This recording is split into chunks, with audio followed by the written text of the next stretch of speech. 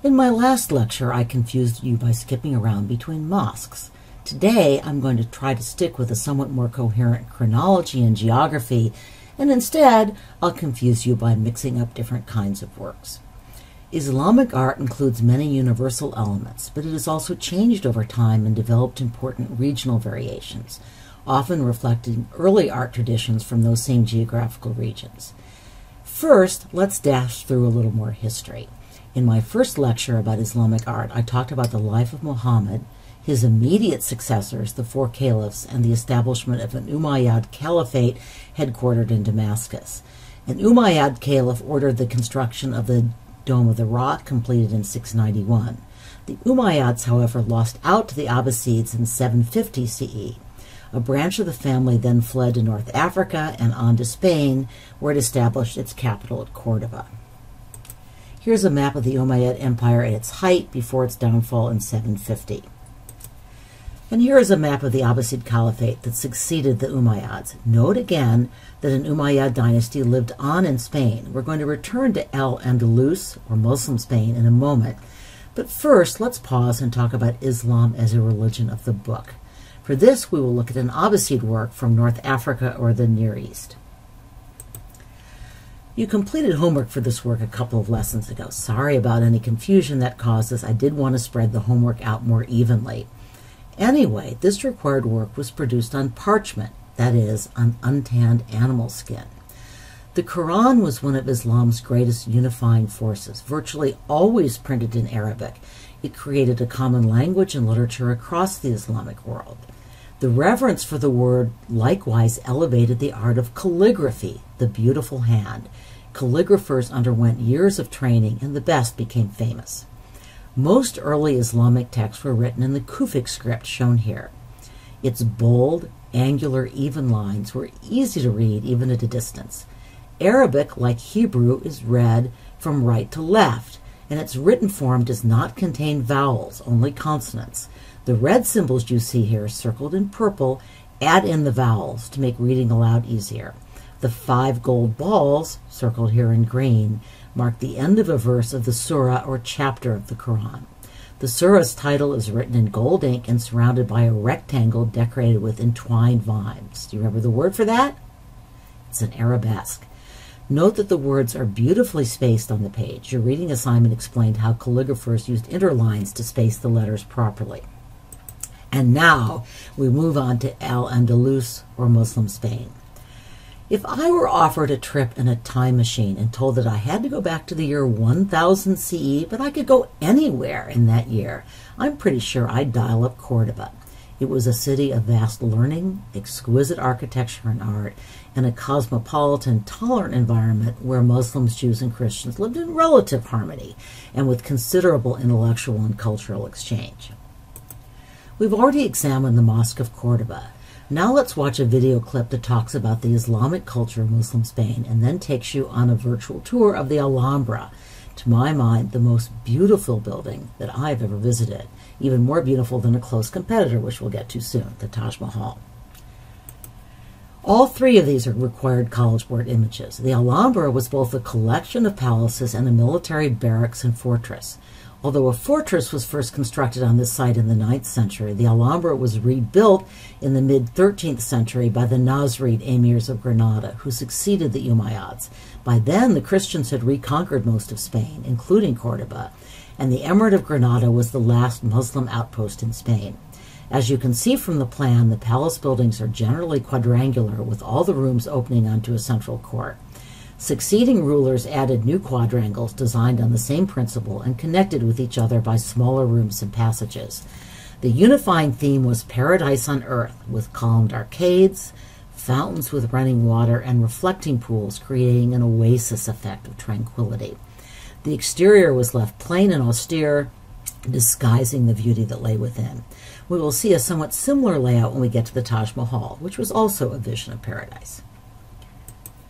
Moorish poets describe the Alhambra as a pearl set in emeralds. Makes sense to me. The Alhambra represents one of the peaks of Islamic decorative arts. Elaborate filigrees were carved into marble and even more into stucco. Here are the famous stalactite dome. These hanging decorative features, muqarnas, were created out of plaster, not stone. In other words, they were carved stucco. These tiles from the Alhambra reveal what two characteristic elements of Islamic art? Well, we see the use of calligraphy as a decorative element, and we see tessellations, or repeated geometric patterns. Before I reluctantly leave Al-Andalus, let me talk about the last of our required works from that region.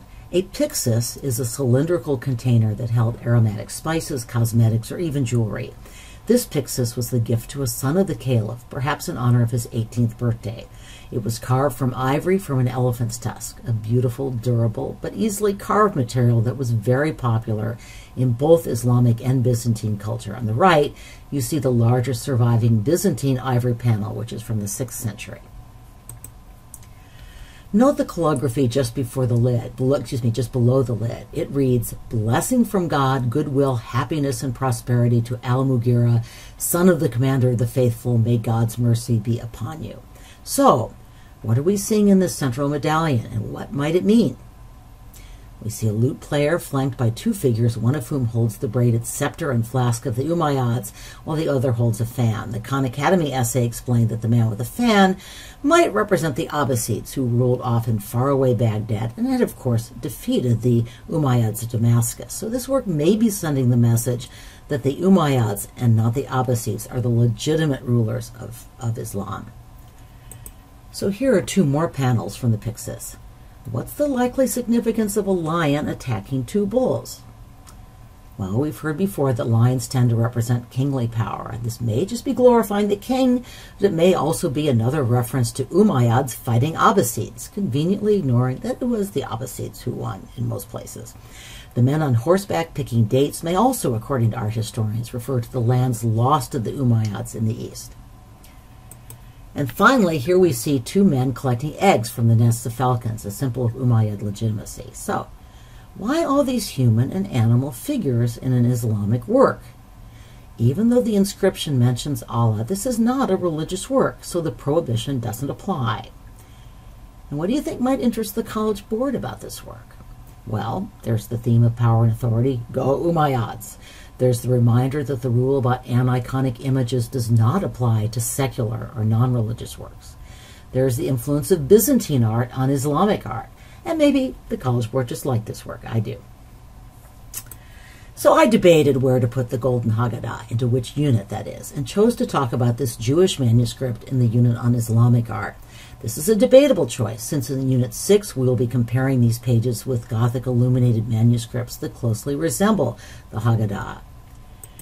In fact, here's a little foretaste. The required French Gothic illuminated manuscript in the upper left shows a king and queen of France. The illustration from the Golden Haggadah on the bottom shows Moses and Aaron coming before the Pharaoh, who looks a lot like a French king. Some art historians think that the wealthy Jewish family that commissioned the Haggadah may even have hired Christian Gothic artists to produce it.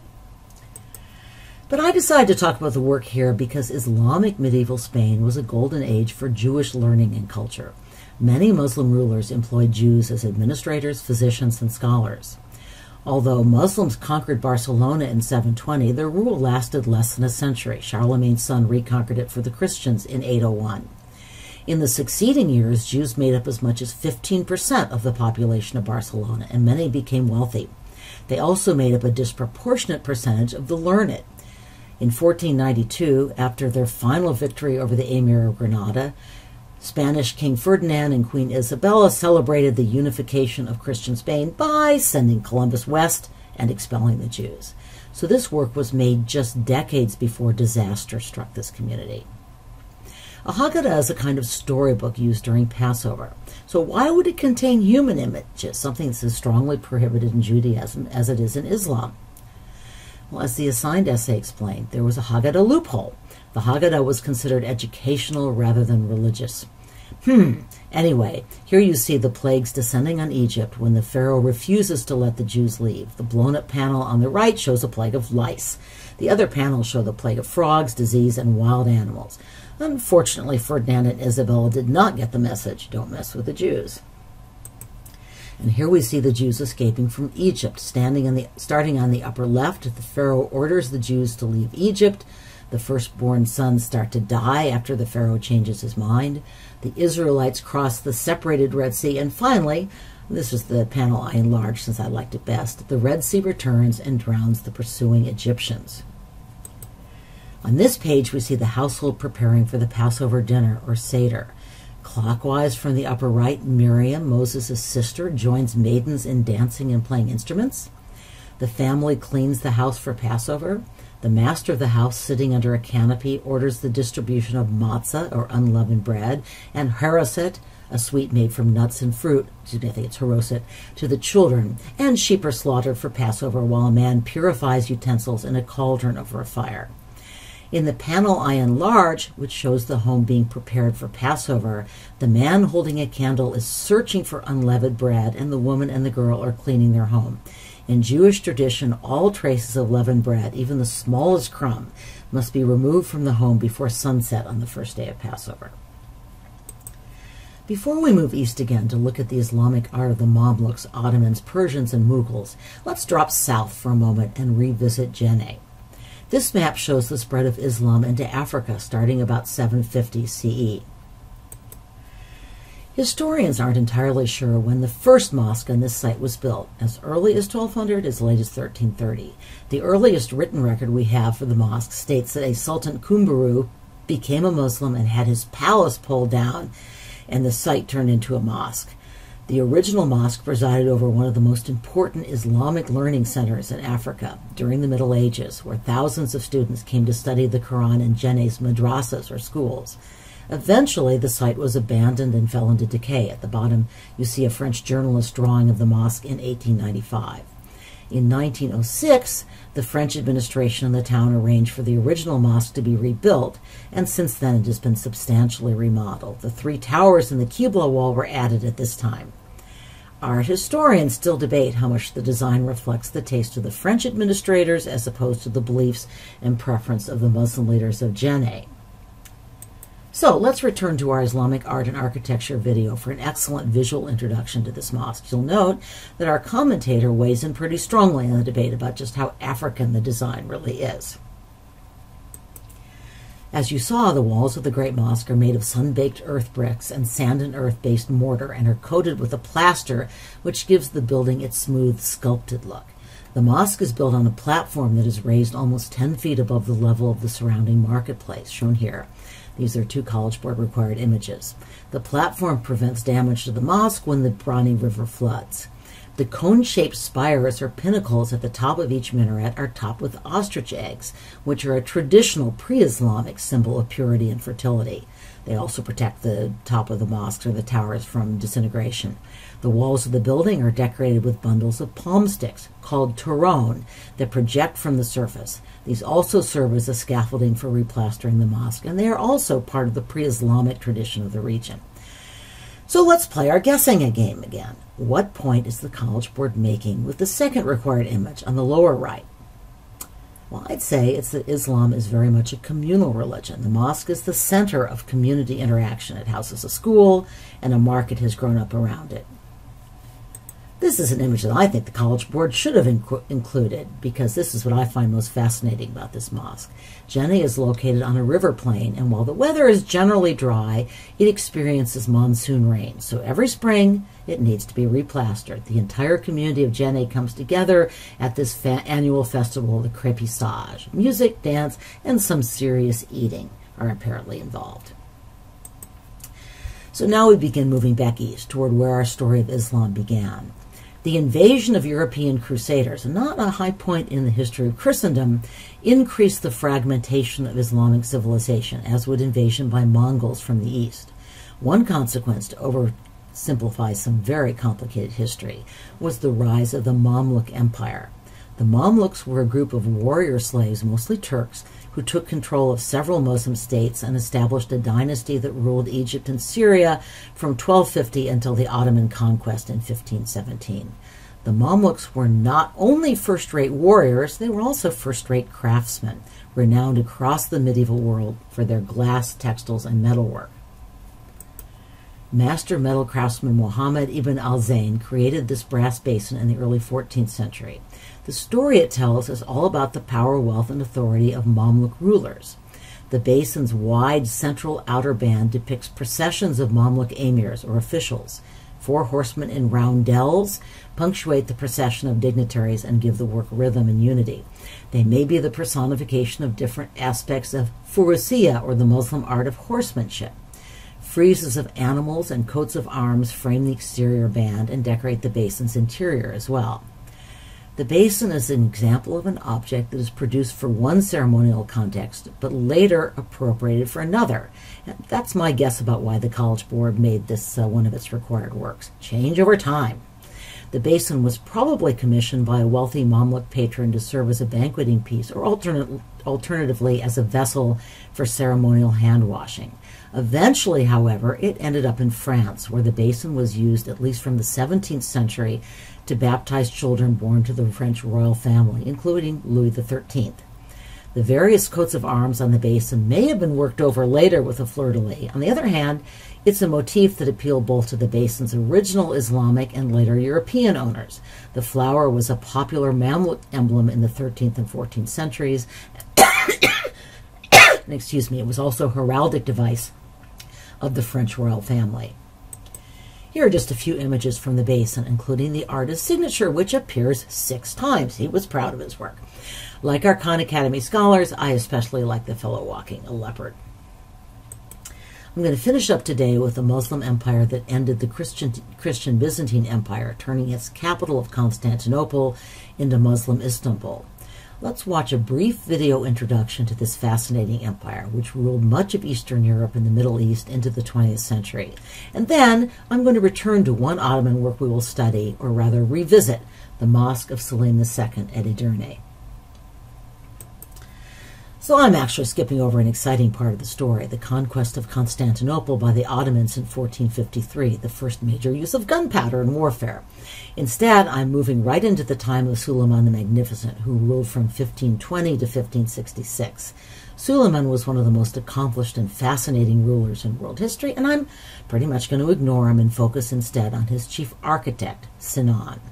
The next video clip does not show our required work, the Great Mosque of Edirne, but rather the main mosque that Sinan built for Suleiman in Istanbul, shown here on the left, next to our required Mosque of Edirne. You'll see there are a lot of similarities. Yes, this is an artist who might invite an attribution question. Sinan lived to be 98, and he built over 90 large mosques, 50 smaller mosques, 57 colleges, 8 bridges, and numerous other public buildings throughout the Ottoman Empire. Lots of buildings for the College Board to choose from.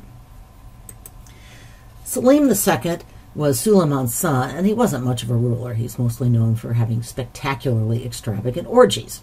But he did have the good sense to employ Daddy's architect. Sinan himself considered this mosque to be his masterpiece, and that's saying a lot. So what identifies this mosque as the work of Sinan and as an Ottoman mosque, a style, by the way, that would be admired and copied throughout the Islamic world? Well, some of the elements I would list would be those tall, pencil-thin minarets, a wide open space where the mihrab can be seen from every corner of the mosque, and above all, that soaring dome surrounded by smaller half-domes, or apses or exedrae. So, here's a plan of the mosque. This is the College Board required image, but with labels. Sorry, it's a little blurry. I couldn't find a clearer image.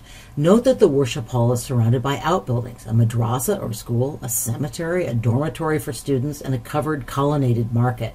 The complex also included a hospital and a soup kitchen. The mosque itself is an octagonal rectangle with a dome contained within a rectangle that has 4 iwans, or rectangular recessed openings, a lot of rectangles there, into the corridor. We saw rounded iwans at Isfahan, and we'll see them again in my final lectures. Note also the large courtyard with the fountain for ritual washing. This is an entire religious community, the center of communal life, as well as religious ritual in the city. Here's a more panoramic view of the huge prayer hall, which shows the half-dome surrounding the central dome. The areas beneath the half-domes are called exedrae, semicircular recesses. And here's the dome itself. Note the striped voussoirs and the tessellated designs in the mosaics. What else echoes the mosque at Cordoba? Well, again, we see double arches. I'm going to close with the building that dates from a millennium earlier, and the building that we will study in depth in Unit 6. When the Ottomans conquered Constantinople, they turned the world's largest building into a mosque. That's when the minarets were built. In looking at Sinan's work, it's very important to understand that much of what inspired and motivated Sinan was a desire to imitate, to equal, and finally to surpass the accomplishments of the Byzantine architects. Again, stay tuned. In my final Islamic art lectures, I will move further east and look at art that combines Islamic elements with artistic traditions borrowed from other cultures, Persia and